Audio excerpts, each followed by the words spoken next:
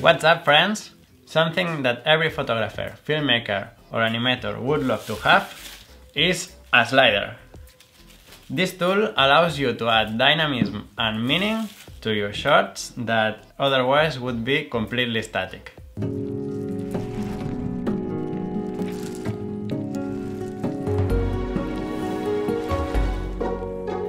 In stop motion is even more dramatic because we can shoot camera on hand and all the camera movements must be as precise as possible. This also applies to time-lapse, where you have long time shootings, large camera movements and tiny movements between picture and picture. So what I will do right now is to build what I believe is the easiest, cheapest and professional way to motion control your camera movements from your computer. To make it possible, I contacted IGUS and they gave me all the parts I needed to make this video. And I'm not paid to use their products, it's just that I've been using them for a long time now and I'm happy with them. So this is the main rail and this is the slider that fits in this rail. This is the first slider I built. It's like the traditional way of making something like this with 2 axes and the 4 linear friction bearings, but that has a problem, and the problem is the weight. It flexes more in the center than here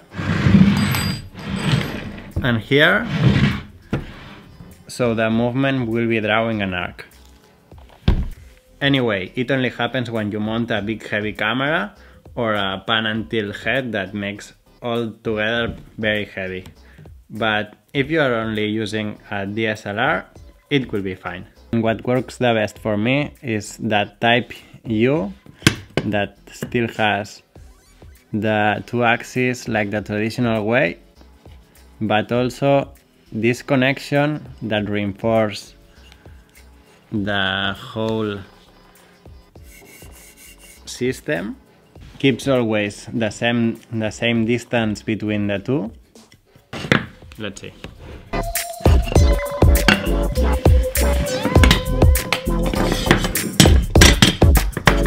And makes it very strong. Look at this.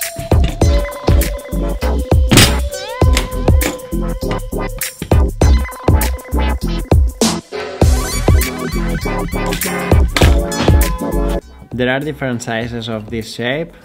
This is the one we are using now, and this is bigger, and that's what I needed for my dolly that you have seen in other videos. And it depends on what you need and what are you building. For a common slider, this size is okay. You have 3 options when choosing your slider. The standard one with the friction bearings, then a more precise one that allows you to adjust the friction with these Allen screws here, and finally the one I recommend you, it's like the standard one, but it has a wheel in a side that what allows you to do is to block the camera in a position. Let's start, and I will try to keep everything as simple by using only hand tools. And first thing is installing the motor, and also to keep it simple I will use a kit that I sell, but you can also find all the components near your home, because everything here is from 3D printing machines, so now it's very expanded and affordable and easy to find. And here we have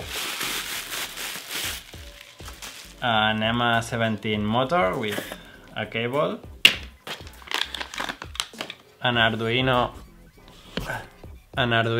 with a CNC Shield and a motor driver with also this plug and play connector for the power, with the code ready installed. a USB cable to plug to the computer, and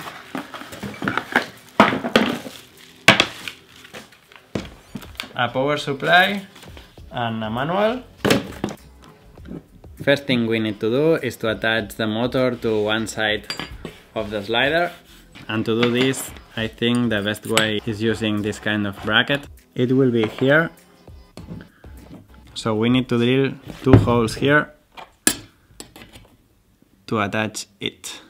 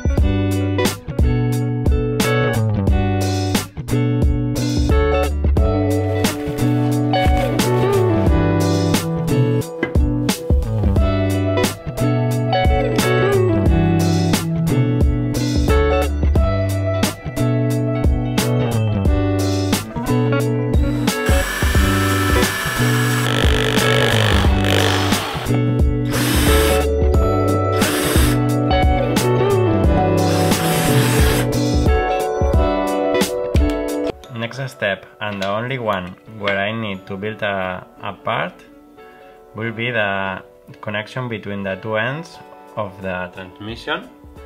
And I will take 2 pieces of aluminum and make a type of connection to take the 2 parts of transmission and keep it together.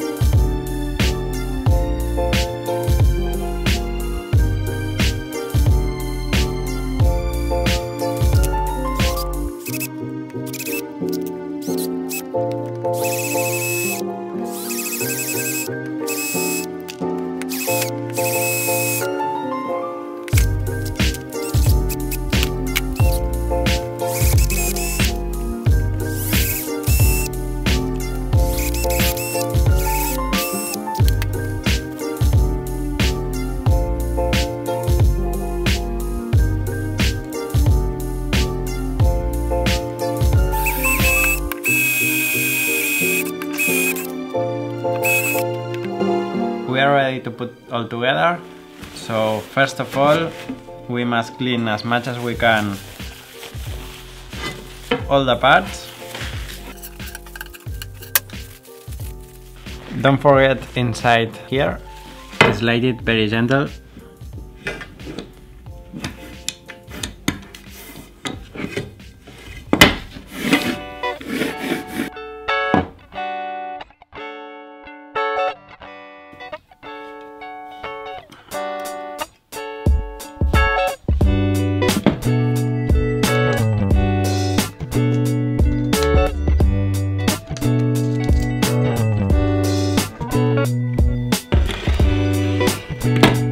Now we need to measure the transmission.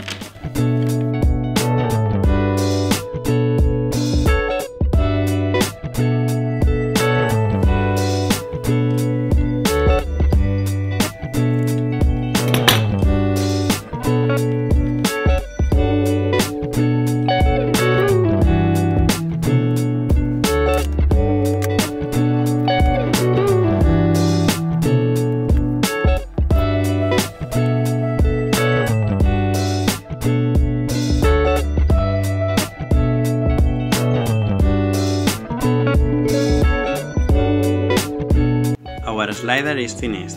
Connect the motor, plug the power, the computer, and set the movement in Dragonframe. Now we are ready to have fun.